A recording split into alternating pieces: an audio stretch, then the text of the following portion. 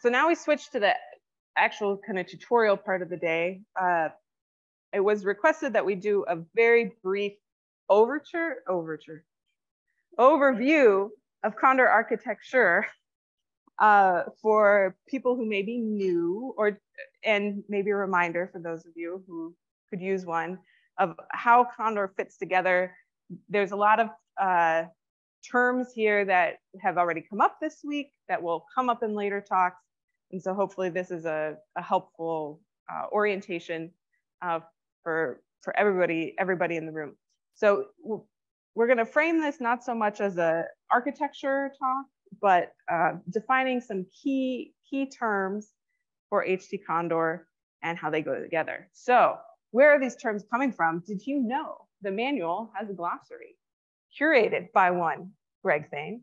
And so you can click on this link, and we're going to go through most of the terms in that list with a couple diagrams to give a sense of how Condor works.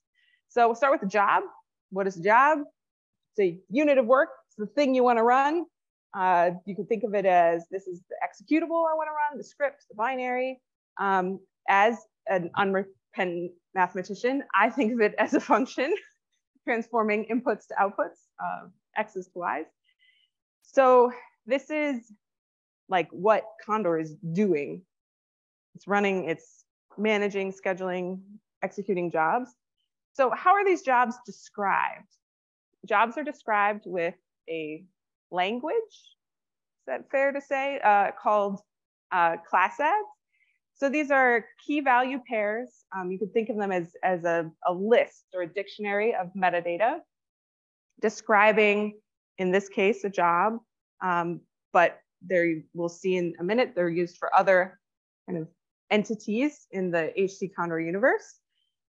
It can have lots of different values. This last one, expressions, is what makes it especially customizable, and one might say complicated, because you can have both set values, booleans, numbers, strings, and these expressions that can change. All right, so we have our jobs. They're described with class adds. Where do jobs live? Jobs live on an access point. So this is a machine or a server where users place jobs to be run. And often, not always, but often, that's where a user would log in and actually run a command to submit their jobs. Okay, where do jobs run? What is an execution point?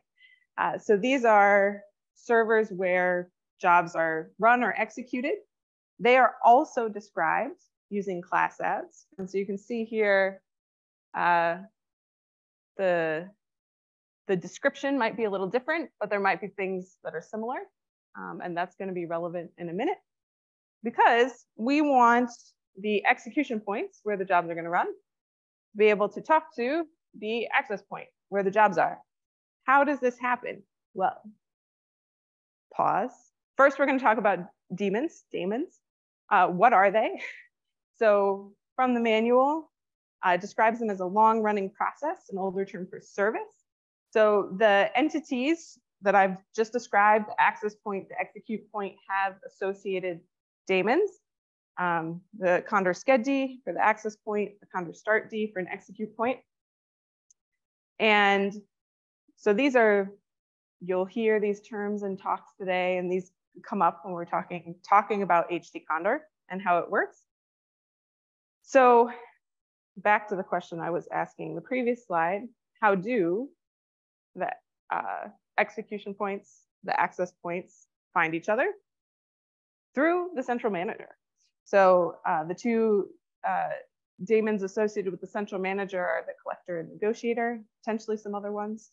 And this is a central database of execution points. It has a negotiator that helps match or assign jobs to execution points. And there's some accounting in there as well. And so this is sort of the conduit connecting these two entities on the left and right, the access point and the execute points. Okay, that's an overview of the big picture. So these are the, let me go back one slide. These are the main components of an HTCondor system. So now we're going to deep dive into a couple, I think 2 or 3 more terms that describe aspects of the job and the execution point in a little more detail. So a term you'll hear in the Condor universe is slot. So a slot is where on the execution point the job actually runs. I think of it as like a slice of the machine. It might be the whole thing. Maybe the machine wants, or the job wants the whole pie, so to speak. But sometimes it's just a fraction. It's created by the Condor starter daemon. And then I think this is actually our last term. Another term you'll have floated around is sandbox. And that's the files associated with the job. We talk about the input sandbox being the input files that need to be usually fetched to the slot where the job is going to execute, and the output sandbox being the files that need to be preserved in some fashion after the job completes. So of the topics, kind of I ran through here: architecture, class adds, how Condor kind of fits together and works. There's some previous Condor Week talks highlighted here that you can explore. And if I threw these together last night, if the Condor team wants to change any of the recommended links, just let me know and I'll upload a new version of the slides. This is more ways to learn.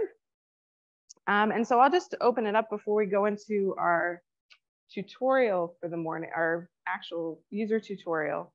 What did I miss? Any corrections from the Condor team, things that you would add for next year?